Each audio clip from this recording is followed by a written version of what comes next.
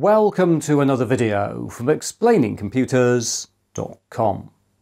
This time I'm going to talk about some important Windows developments. Specifically, I'm going to detail what we currently know about Windows 10 updates beyond October 2025, as well as the growing support for ARM processors and the increasing focus on AI. So, let's go and get started.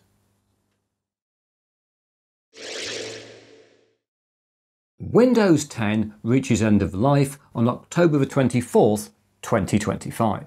And indeed, if you're currently running Windows 10 and your PC doesn't meet the requirements to run Windows 11, you've probably already had this screen pop up with a prompt to visit this page, which notes that after 14 October 2025, Microsoft will no longer provide security update or technical support for Windows 10. Your PC will still work, but we recommend moving to Windows 11.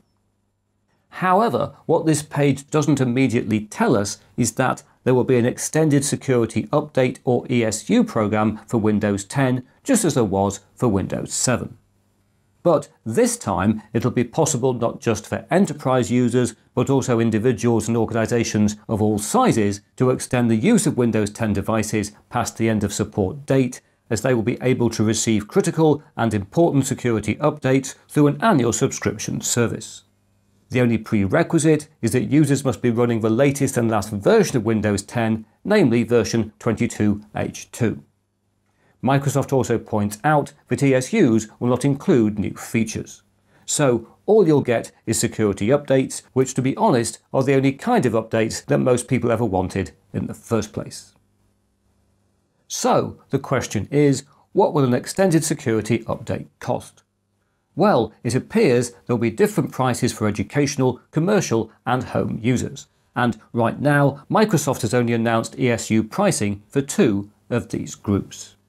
Starting with education, the cost of extended support updates will be $1 per license for the first year, $2 for the following year, and $4 for the third year.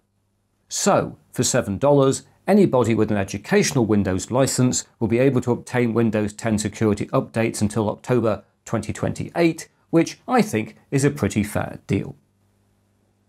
Meanwhile, as Microsoft details on this page, for commercial users, the price will also double every consecutive year for a maximum of 3 years, but with the base price starting at $61 a device for the first year.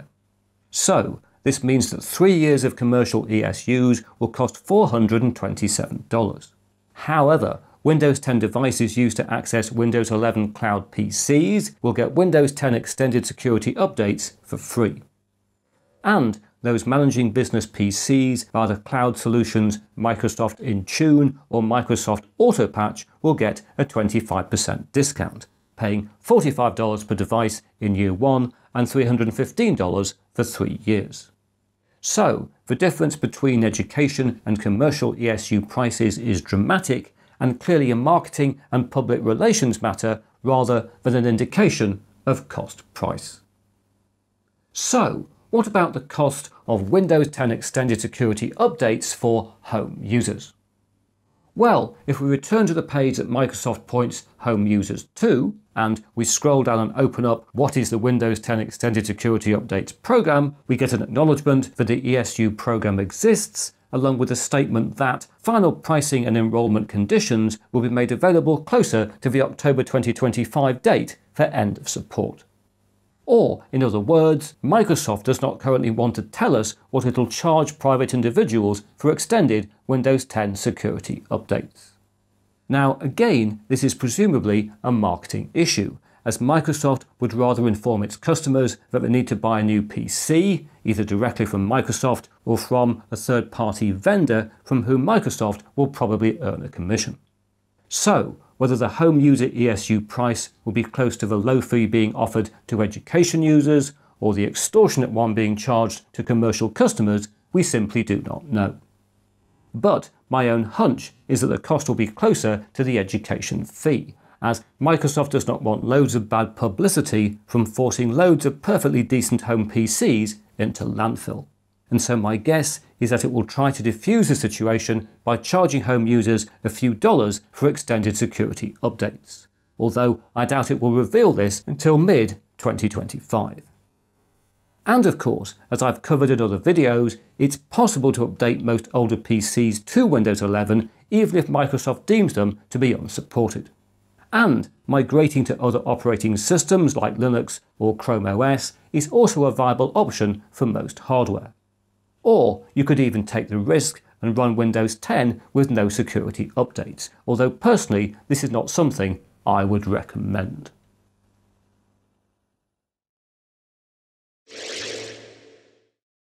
Right, let's move on to the increasing support we're seeing for running Windows on a computer with an ARM rather than an x86 CPU. Microsoft first had a major attempt to run Windows on ARM hardware with its Surface RT tablets launched back in 2012 and which were not a great success. But in 2019 Microsoft tried again with its Surface Pro X tablet with a Qualcomm S1 ARM processor. More recent Surface tablets with SQ2 and SQ3 ARM processors have followed. And indeed on this channel we've experimented running the ARM version of Windows 11 on both Raspberry Pi 4 and Orange Pi 5 single board computers. In 2023, Microsoft even launched a desktop ARM development kit called Project Volterra. And if you want to see this in action, there's a great review on the Nova Spirit Tech YouTube channel, which I'll link to in the video description. Most recently, on May 20th, 2024, Microsoft announced a new computer category called Copilot Plus PCs. Here, the hardware requirement is for 16GB or more of DDR5 RAM, at least a 256GB SSD or universal flash storage drive, and a processor that includes a neural processing unit capable of at least 40 trillion operations per second. As this indicates, and as we'll discuss in the next part of the video, Copilot Plus PCs are intended to provide access to the most advanced artificial intelligence models. However, when they go on sale on June the 18th, 2024, all of the first wave of Copilot Plus PCs will have an ARM rather than an x86 processor.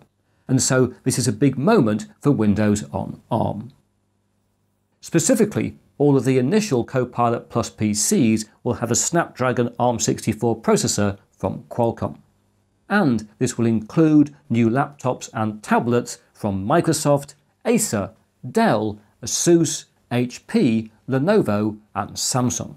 So we're talking about quite a range of new ARM Windows devices. Depending on the model, inside this new ARM hardware lies either a Snapdragon X Elite 12-core CPU that comes in 3 slightly different versions, or a 10-core Snapdragon X Plus. Performance for the X Elite range is supposed to be similar to an Apple M3 and to beat or compare favourably to many x86 CPUs. Energy efficiency is also excellent and is claimed to result in tablets and laptops with a battery life of between 13 and 26 hours. When it comes to software, Windows on ARM devices can run either native ARM applications or x86 and x86-64 Windows applications via emulation. Although for the best performance and energy efficiency, native ARM Windows applications are required. And with the launch of Copilot Plus hardware, we're going to have more native ARM Windows applications available than ever before. These will include not just native ARM versions of Word, Excel, PowerPoint, OneDrive, OneNote and Teams, but also native ARM64 versions of the Chrome web browser, DaVinci Resolve, the Affinity Suite, Blender, Zoom, Spotify and WhatsApp. In addition, Adobe now have ARM Windows versions of Photoshop and Lightroom, with Premiere and Illustrator joining the lineup sometime in June 2024. Right now, all mainstream computers running ARM Windows are expensive tablets and laptops.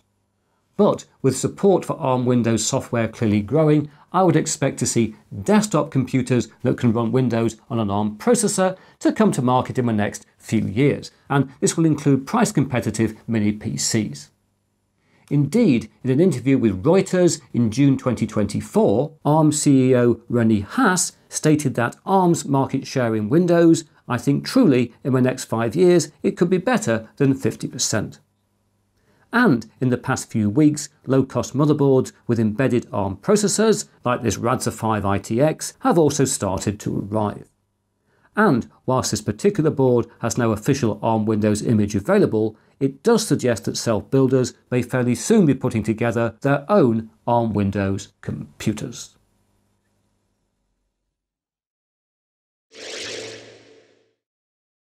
As noted earlier, all Copilot Plus PCs include a powerful NPU for running advanced AI models. Indeed, as Microsoft states, Copilot Plus PCs will enable you to do things you can't on any other PC.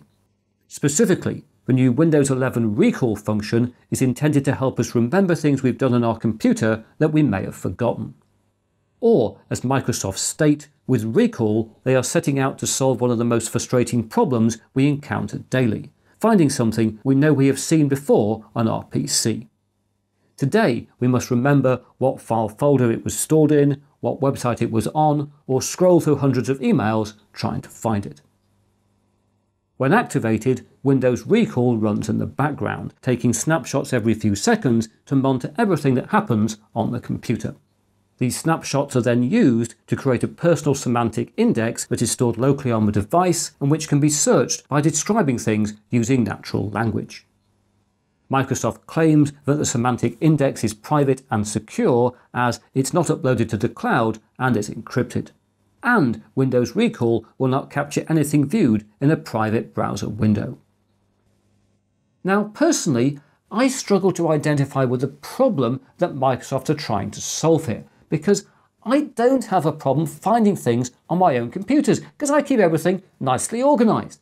And I can always get back to things I found on the web, normally because I've kept a bookmark or stored a link in a document. If I haven't, I can use standard web search tools to go back to somewhere on the web, and it just works. So I don't want Windows Recall on any of my systems. I don't want anything like it in any operating system. I'd like to keep the operating system nice and dumb over here, and I will use AI when needed over there. I can see AI's got potentially valuable application, but I don't want it integrated into the operating system.